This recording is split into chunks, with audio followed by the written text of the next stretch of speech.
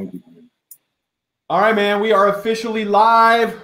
Welcome to the Agent Revolution podcast. My guest today, 4610, Fred and Kevin. So happy to have you, man, and thank you for taking a couple minutes out of your day to chat with me. First of all, why don't you guys? I think everybody looks at 4610 and like I know what it means. If you don't mind, just tell everybody what that means, where you got that from. I'm curious, and I'm sure our audience is curious too. Should we tell them it's because we didn't want our names on the signs? Yeah, something like that. Yeah, I'll let Kevin go ahead and share that. Go ahead, buddy. I mean, well, here's the deal. True story. We started working together, and business grew way faster than we thought it would. And we needed for sale signs. And I looked at him one day and I said, "Hey, man, we need some more signs, and my name and number is not going on them. Should we just put your name and number on them?"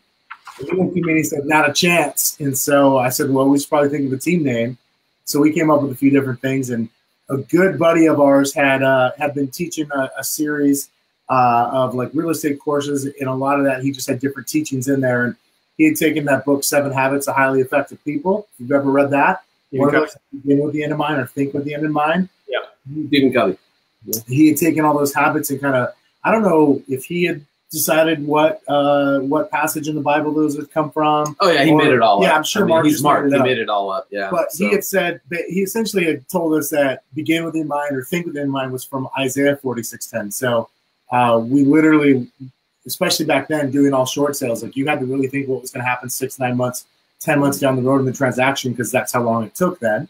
And so we said, what about group 4610? Because we love that. Because Kevin wanted to give Bibles out for our closing gifts, and I said that would be perfect. So, we did. We should just smack people right upside the head. No, it really wasn't a religious statement at all. It was literally just this idea. We wanted to begin with the end in mind, and this Spanish pastor friend of ours had just taken his view of that. So we get some funny stories about it, man. We get some people that absolutely love it. We get some others that question it, and most people that don't say a darn thing about it. So anyway, that's how we came with Group 4610. And then you just name yourselves, and then you can't change it. So then you're out of luck. I love it, man. I love it. So just so you know, I set this podcast up as kind of a platform for agents to come on and share their unique story about transitioning over to eXp to help maybe other agents who are thinking about moving or wanting to learn more about eXp. And so, with that, why don't we just get right into it? I'll spend not a long time on your past and how you got into real estate and all that stuff, but I really want to talk about the meat and potatoes of your transition over to eXp. So, how long have you guys been in real estate as a partnership? So I got licensed in 2004. Kevin got licensed in 2007. We know each other because I went to school with his wife way back in the day. That's how we kind of got connected.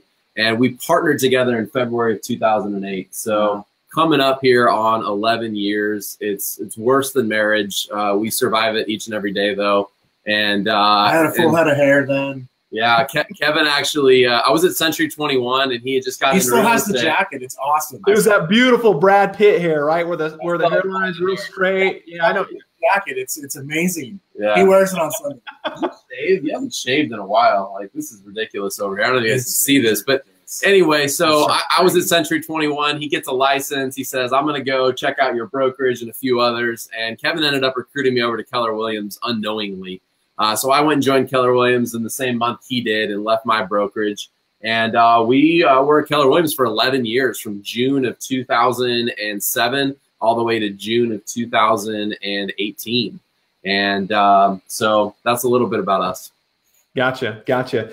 So what was your volume last year? As both production and number of units collectively as an expansion team? Yeah. We did slightly under 150 million in volume. It was 149 million in change, and the unit count was 552 units. Wow, so 552 units, almost 150 million bucks.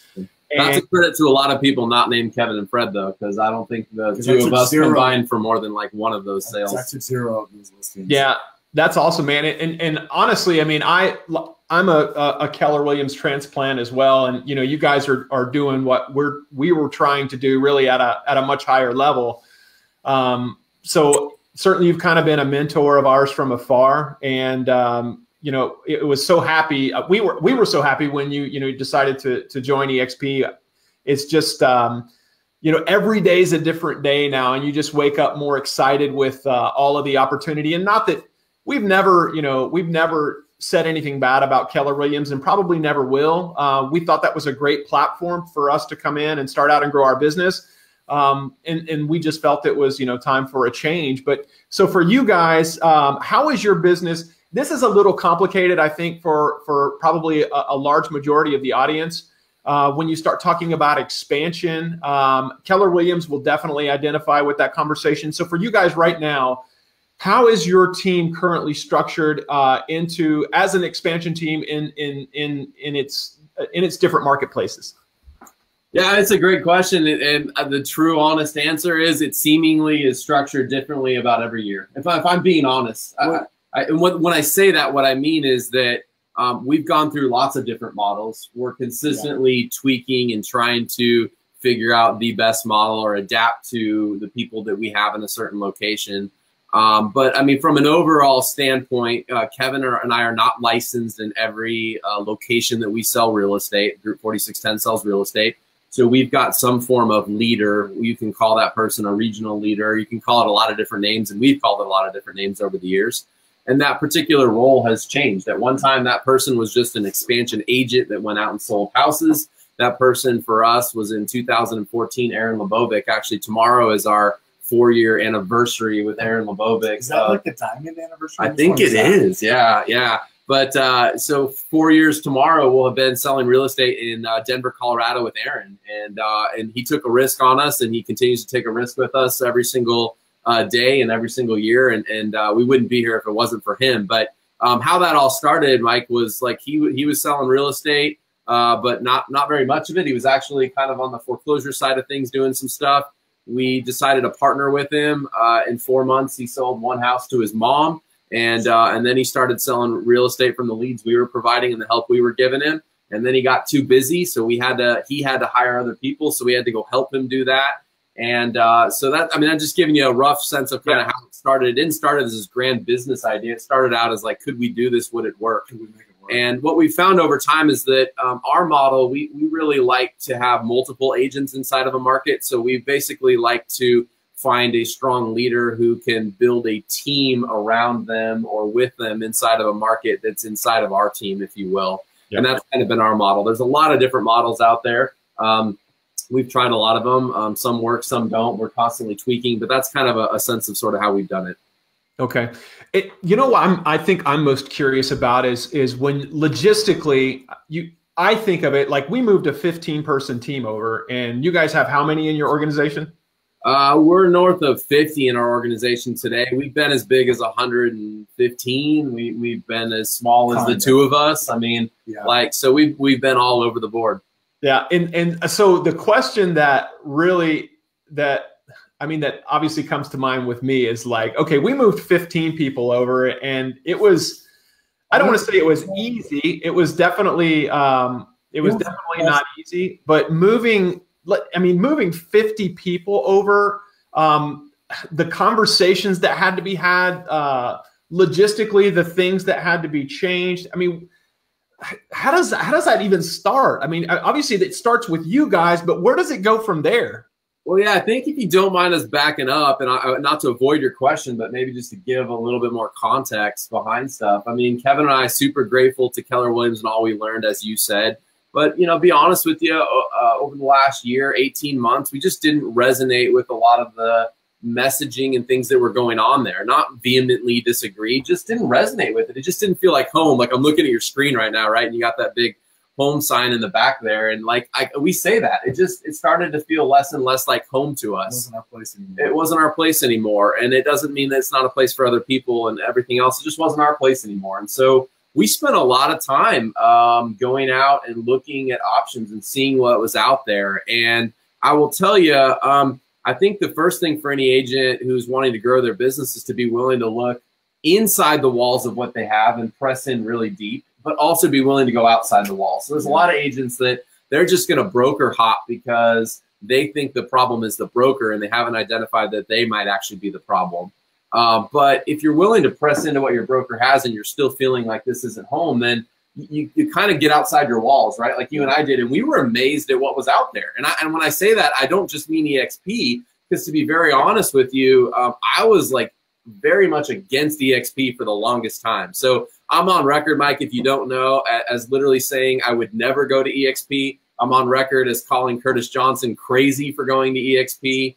I was and still, I guess, can be turned off by some of the ways that people inside eXp are doing business. But that's true of every organization, and I had to get over my own judgments. But I was not even willing to look at eXp for the longest time. Like I wouldn't get on a webinar. I wouldn't talk to anybody about it.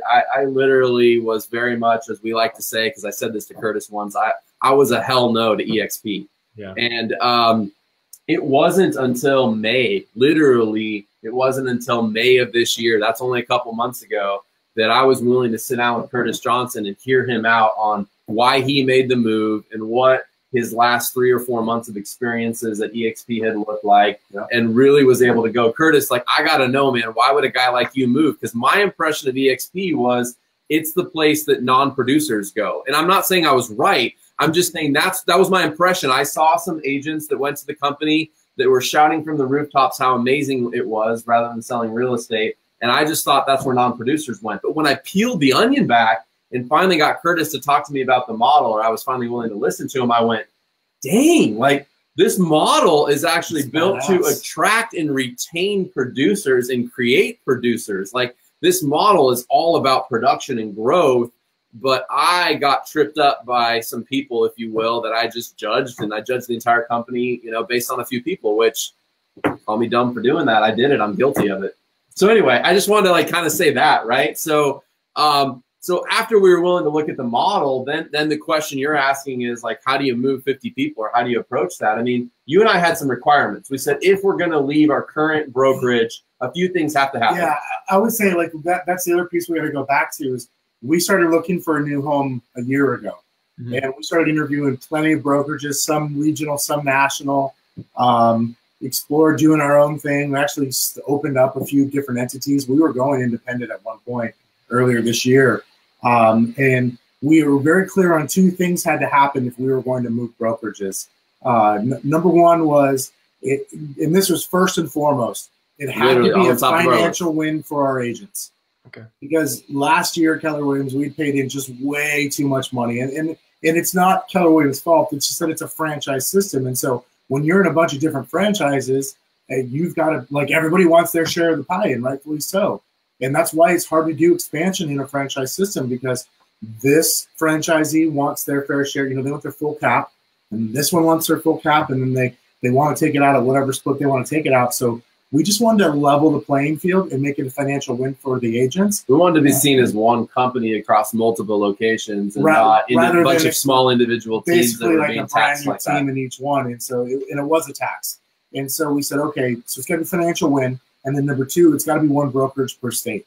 Like no more of this, like I'm dealing with two different brokerages that are 30 miles apart from each other. And now I have to have different advertising, different websites. I've got to play by different rules in the MLS. Just all these different complications that people don't think about when they go to expand. But it's, expanding down the road or down the street is not nearly as easy as some people make it sound because of that. Like once you've got to go into a second brokerage that's owned by a different ownership group and has a different designated broker, you've got a whole new set of problems that, quite frankly, most people aren't prepared to deal with on the legal side. Yeah. Fred, one thing that you said that really, I'm going to back up now. One thing that you said that really resonated with me is the fact that, I wrote this down, you were a hell no to eXp. And it's so funny because, I think that, like, me, for instance, when I first heard about eXp, I heard about it from people like you heard about it from. It was the people that, stood at the mountaintop and said, hey, join eXp. It's the greatest company in the world. But they didn't actually do anything. You know what I mean? So really what it came down to for me is like influence, I think. Like when I saw people like Jay Kinder, Cujo, all these guys that were moving over, I knew that these are the smartest guys in the business, man. And, if they're looking at it and saying, I can't poke any holes in this model, then it was certainly something that we should take a look at very seriously and do our due diligence with. So to your point, we were kind of the same way. We heard about it. We kind of turned our nose up at those people. And then when we started seeing some of these more influential people move over, then we started to look more closely at it. And it sounds maybe that was kind of like what you went through, I guess. Well, yeah, and I want to be careful to also say this. Like, I'm not ripping on every agent that joined the company before us to say that it was only agents 10 to 12,000 that were the quality ones. The first 10,000 were garbage. Like, I would never say that. Like, not at all. But there's a problem in any company when you think that you can recruit people to a company, like you can talk somebody into something. And so early on, I think there was a lot of people in a new company, such as eXp, feeling like they needed to talk others into why they were making a mistake staying where they're at. And the reality is, you're never gonna talk somebody into that. You're not gonna convince somebody into something. You're not convincing somebody to change their religion. You're not convincing somebody to go. Like that's an emotional decision, right? There has to be a desire to want to grow, want to change, want more, be unhappy potentially with what you have, or think that it's not enough. But you can attract people to it. And that's what you're saying, Mike, is that there's been a lot of people that have been very attractive in the industry that have gone over to eXp. Curtis being the one that was in our world closest to us, that we went, man, we've known this guy for 10 plus years. Like, he's an attractive guy. Like, I mean, his red hair is beautiful. I mean, Kevin's very jealous of it. Very short, attractive little dude. And little tie, but no, I mean, this is a guy that's closing a couple hundred houses a year. Why would he up and move his team? He's been his own brokerage, right? So that was sort of the idea. And I think that as agents who may be watching this that are currently with eXp, like, I think we need to check ourselves a little bit about the messaging that we're giving about the company and how strong we're telling the story. Like, I love being here telling the story, but I'm also the first guy that will tell you this company's not for everybody. And I also don't think that I can win anybody logically into joining the company. I hope that people go, what's going on over there? Enough so that they want to look under the hood. They want to look behind the curtains like we finally did in May of this year. And I think when you do that, you then will see that there's actually a lot of substance to this model. There's a lot of great people in this company. And, model's just not enough either, Mike. At the end of the day, like, a model's great and the model should be awesome, but the people that associate with the model are also what typically grows a company. Yeah. And anyway, I mean, we got to, somebody said, we were at an event last week, right? And somebody said the biggest risk you have with eXp is an ego risk. And that really struck for me because, like, it was a big ego check for the two of us to go, dang, I've told so many of my friends I would never go there. I've publicly said it to a few people, like, and so to literally rip off the Band-Aid, the ego Band-Aid, and be willing to go, that's going to hurt a little bit. But now that I've seen it, I don't think I can unsee it. Now that I see what it's going to do for our team and our agents and the opportunity it creates for us as business owners, I couldn't go back. Yeah. So, all right, Fred. So we've heard how, when you heard about eXp, how you were a hell no at first, and we can talk. I want to talk a little bit more about kind of what you went through mentally to get to a hell yes. But Kevin, so you heard about eXp. Which one of you heard about it first? I probably did, just because I pay attention a little more to what's going on in the industry and have a lot of relationships and kind of see what's going on out there. So I probably heard about it first, and it would be my guess. And so, okay, so what was your reaction then when you heard about it? Not too dissimilar. Very turned off at first. Disinterested. Yeah, just disinterested. How I would describe you, because I was like, tell me why we should consider it, and like there wasn't enough interest there. Yeah, right? and the thing was that there wasn't enough interest for me to like even really consider it at first. And I was in some ways I was still happy with where we were, and I thought we were at the best place for us. But over time, like I did start to wonder, earlier this year, just from a few phone calls I had with some friends that actually weren't even with the company, but had explored it themselves and went, what about this? And I started to wonder, like, man, are we missing something here? Like, are we missing an opportunity that we really should be paying attention to? And so I started to wonder a little bit about that. So when Curtis came calling, not came calling, like the reality is Curtis, we meet up with Curtis all the time and hang out fairly often and have for 10 plus years. And so when we had lunch in May, we were ready to hear about it. Like, I'll just put it that way. We were just ready to hear about it. I said to him at some point before that, I said, Curtis is probably going to want to talk about eXp because we told him last time we talked to him, like, let's see how you like it once you're there. And at that point, I had definitely gotten to the point where I was more open about it.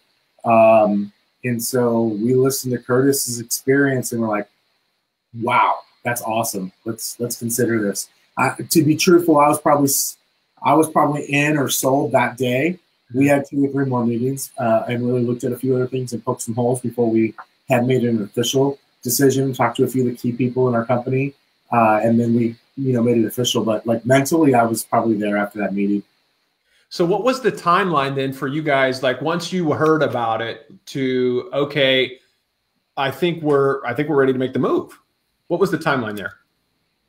We did it in less than a month and a half from the time we finally sat down. We did it in like 5 Curtis. weeks, but part of that problem is like our key person in Colorado, as Fred mentioned, Aaron, he was out of the country for 4 of those 5 weeks. And you and I had a KW event that we wanted to go attend. Just like we said, you know what, like we've already signed up for this. We're already planning on going to it. Like we haven't 100% made a decision. We hadn't joined at that point. We really hadn't made 100% decision. No, not at all. Point. I think we were both leaning that way, but we also were kind of hoping like, maybe we'll go to this event and we'll hear some stuff that, made us fall in love with this place in the first place, and we won't want to leave, and we won't have to bother with this headache of moving, because moving's a pain in the ass, right? We can all agree with that. I don't care what company you move to. And so nobody wants to do it. And so we went to this appointment, we went to this event, and we left going, even if eXp isn't right, neither is this. We gotta make this move.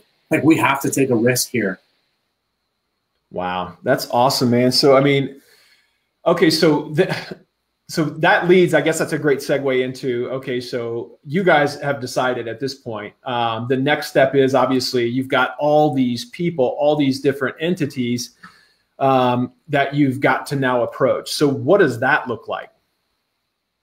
It started with going to our key leaders. So across all the states and locations we're in, we couple of them we had face-to-face conversations with. A couple of them we did some Zoom meetings with. And then before we made any final decisions, we brought all the leaders of our company into one place for an all-day meeting where we explored and asked questions and made sure that we were fully comfortable with where we were going and what we were doing. So, what's funny though is that we were a little nervous about how our team would respond, and the people that have been with us the longest, that we have embraced the most, that create the most revenue with us and for us, those people were like incredibly excited. Like I'll never forget Aaron like telling us, our Denver guy, he literally said, "Oh, thank God! I was hoping you guys would be considering this place."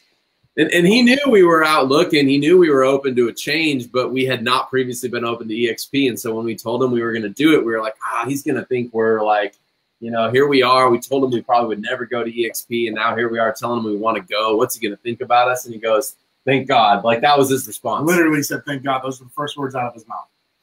That is nuts, man. What's so neat about that is like, it's sort of like for us, like when we were getting ready to, when we first heard about eXp, we were actually in the middle of opening up a market center here in Southwest Ohio. And so we were going through the motions with the regional directors and Kinder was a guy that I had known from NAEA and I had heard about it from, and so, that's when we started doing our research. But what's great is like when I approached my partner, I'm partnered with a guy named John Pawelski. And when I approached him, I went to him and he said, we've looked at it before. And I'm like, are you serious? And so like, but what's cool about that is like, we're all like-minded people, you know what I mean? And so we don't just see what's going on in Dayton, Ohio or Cincinnati, Ohio. We're constantly looking for not change, but we're trying to keep a pulse on what's going on in the industry. And when something piques our interest like this, like-minded people, they do their research. And when they do their research, like we all did, then, we move. And that's what we did. And so for you guys, ultimately, what was that reason? So you went to your key leaders. and you got buy-in from them. What was, when you got the feedback from them and they said, you know, yeah, we're in, what was ultimately the reason that eXp made the most sense versus Keller Williams, being an independent, or any other brokerage? Well, I'll go back to something Kevin said earlier. It met the first two boxes on our must-have list, right? Number one, our agents had to keep more of the money they were making. So we wanted to essentially pay less to the brokerage or company we were a part of. Not because we're not grateful for it, but just because we felt like $500,000. We felt like $500,000 that we paid into our previous franchise was too much last year. And so we went looking for that. So we checked that box. We said, look, agents are going to keep more money. Not only are they going to have like a lower cap in this system, but they're also going to keep 80% of their check and only give 20% to the company for company dollar, versus a majority of KW offices are 70-30 plus a 6% royalty. So, and that's the same everywhere, because like that's the other thing is, you know, that split was actually better than 80-20 in some places, but it was much worse in most others. So keep 80% of your check, or keep 64% of your check, you know, and then pay in less. And more importantly, the consistency across every agent, so that way they all feel the same, right? They're all being treated the same, which has been a big deal for us over the years, is to kind of have as much sort of sameness, if you will, and continuity in the way we operate, no matter what location we're operating in. Yep. Yeah, that's a great point you bring up too, right? Which is like, okay, sure, it made the money piece, and then it made the check mark of one broker per state. But when we say one broker per state, like there's so many layers to that. You said it earlier, right? But it's like, hey, now we're on SkySlope everywhere. We're not on Dot Loop, some on SkySlope, some on RealVolve, ABC system, blah, blah, blah. We have one broker in Arizona instead of, we had 4 brokers in Arizona at one time with our Arizona expansion, right? And even though it's the same state, believe me when we say they don't all interpret. Might as well have been different planets. Yeah, they don't all interpret the rules the same way. They all want stuff to look different, right? So you're just spending all this time, energy, effort, and headaches trying to make that work. And for me, like the opportunity for our people to be able to create something beyond just selling another house. Like there's a lot of offerings inside of eXp that, quite frankly, don't get talked about. Everybody knows about the financial piece. But what doesn't get talked about is, hey, how can I improve my skills? Like the amount of training that's available is huge. The marketing platform is amazing. Like the tech that's there, and the ability to bring people together and work as one is like the collaboration of this company is unlike anything I've ever seen. And so for the ability for that to impact not just myself and Fred, but like everybody inside of an organization, that's huge. And then of course the financial piece, like the upside for those that want to take advantage of, you know, investing some of their commission or you know, attracting other people to the company. Like those are opportunities that, quite frankly, they just don't have somewhere else. And while Fred and I can go out and find them for ourselves, like that's cool. That's available to us. This is available to everybody. Yeah. That's awesome, man. You know, that again, that really resonates with me because, you know, again, in opening a market center, right, the opportunity was there for me. But if I look back and I say, okay, last year in 2017, we sold 309 houses. And of those, I went on 10 appointments.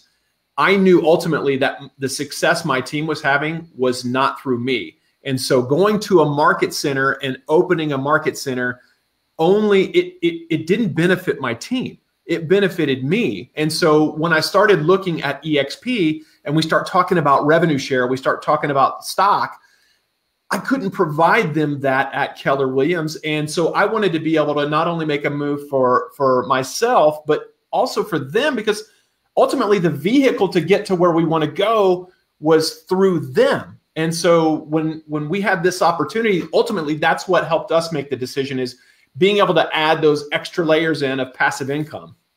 Yeah. Yeah. And, you know, we don't talk a lot. I don't lead with any of this because I think it's icing on the cake, right? But you mentioned like you were in the process of buying a market center. Well, you know, buying a real estate franchise, being a franchisee, like it's a good opportunity. It really is. But let's be honest about what it is. It requires a net worth, right?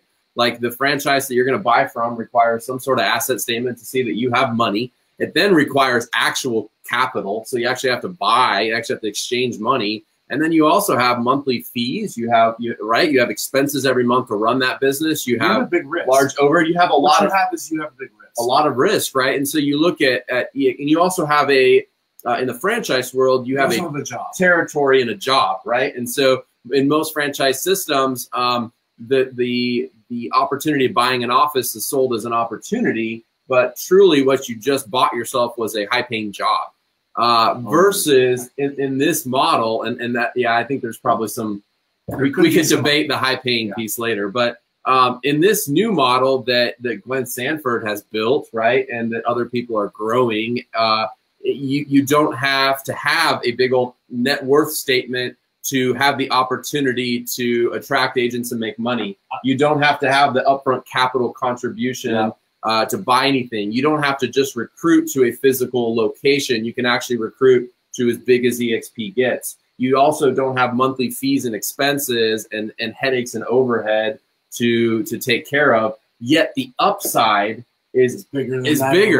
Like it's the opportunity of growing eXp, as an example, is actually better than owning a real estate brokerage. Yeah, in my opinion. I heard Brent Gove say it this way last week, which was like, the thing is, there's no capital risk, right? You can't buy your way into this. You have to build your way into it, and that levels the playing field for everybody.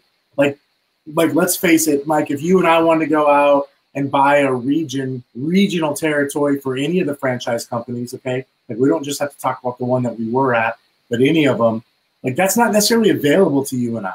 No. Like, you can't, like, so we can't write a check to get our way into it. But within this system, you and I both can build our way into it, right? Like, you essentially have your own region if you want it. You don't have to. You can just operate the way you're operating, just like you don't have to open a brokerage, but you could and build that, or you could build something that goes way past state and city lines. Yeah, and when I think about you guys, like, because you were the epitome of making expansion work at a high level in KW's system.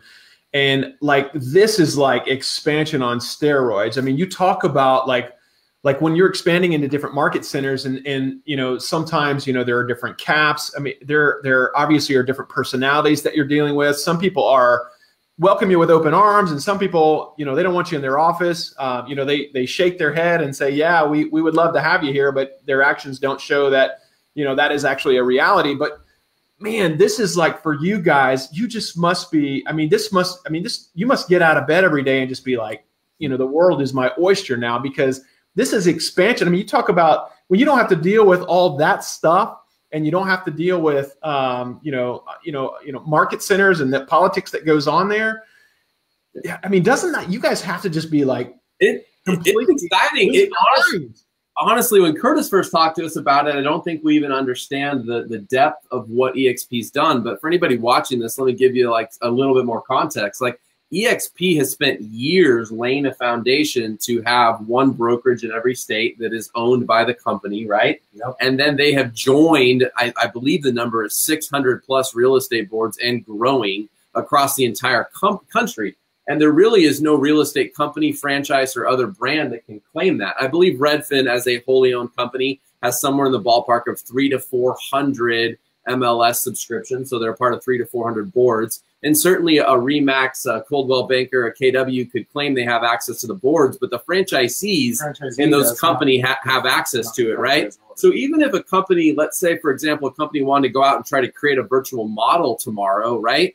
Like, the amount of time, energy, and effort to lay the groundwork, to be in all those states, to get all those entities set up, to hire all those brokers, and then to become members of all those boards, like, you're talking about a couple of years worth of work. And like, I didn't realize that at eXp until I was sitting down with somebody that's in the leadership. It'll be easy.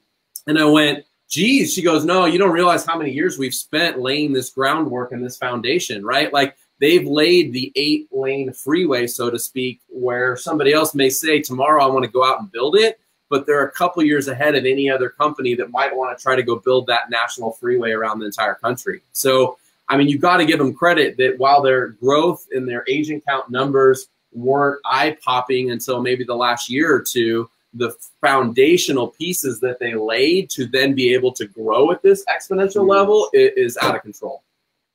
So what does the future look like for you guys? I mean, obviously I guess the handcuffs have been taken off, so to speak. Like where do you plan to go with this now? The gloves were off, the handcuffs are off, everything's off, man. It's like free will, right? So, I mean, at this point, we're really focused on growing our sales team. Like, there's no doubt about that. We truly believe that eXp is the best platform for us to meet our goals on a real estate sales team platform. And we're doing that. So, like, we're back into growth mode. We've added quite a few folks since our transition, and potentially looking at our next location as of now. Starting to get into some deep conversations with some candidates in other locations where we hope to be able to open up in the next few months. And so continuing doing what we're really good at, right? Like, that's our core business, and then using that to enhance the other opportunities that eXp gives us. And so we're by no means blind to the fact of those opportunities. And so we're using what we have to, our influence, our relationships, et cetera, to be able to blaze new paths and kind of partner with people and make this a lot of fun. That's awesome, man. Well, I'll close it out here. I have just a couple more questions for you. So to that agent or to that broker right now who's potentially listening to this or watching this, who is intrigued about the idea of eXp and perhaps knows there's a better way to do real estate, what do you say to that person? Well, I would say put aside your judgments, put aside your ego for a minute, and spend 30 or 31 minutes hearing the model out. Something I wish I would have done a couple years ago. Like I kick myself like for not doing it sooner. I'm not going to dwell there, but I do wish that I would have at least understood the model at a deeper level.